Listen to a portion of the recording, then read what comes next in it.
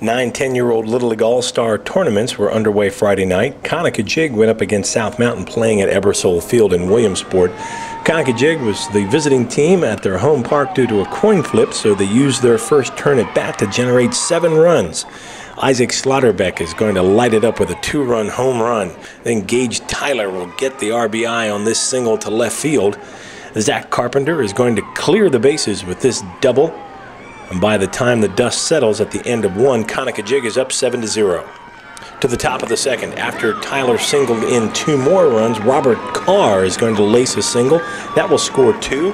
Conococheague would go on for the 19-2 win in 4 innings. Details online at herald-mail.com.